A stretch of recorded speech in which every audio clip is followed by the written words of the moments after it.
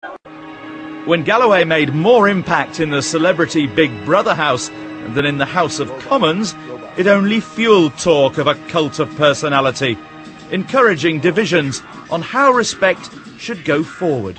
Now, would you like me to be the cat?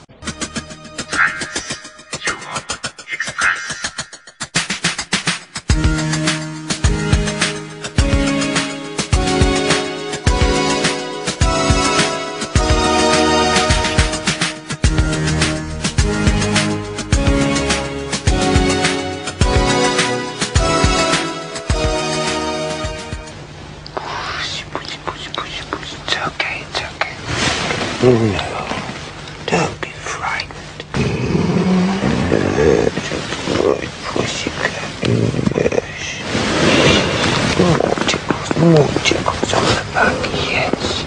Yes, a good pussycat. It was just disgusting. It just gave me the creeps. It was just like a shiver all down me. It was gross. Yes, a good pussycat, yes. Good pussycat. I honestly felt physically ill. Good girl.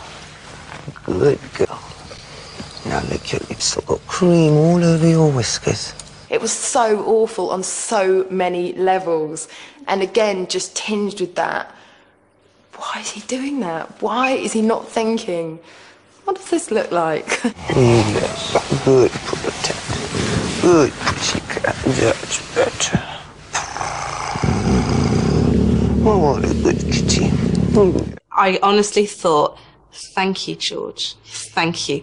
I could never have destroyed you the way you have destroyed yourself. Has it been a trying day with all those people coming into the house? Has it? You don't like it when lots of people come in, do you?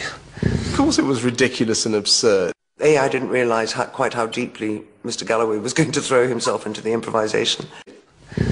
You just like being alone with your mummy at home, don't you?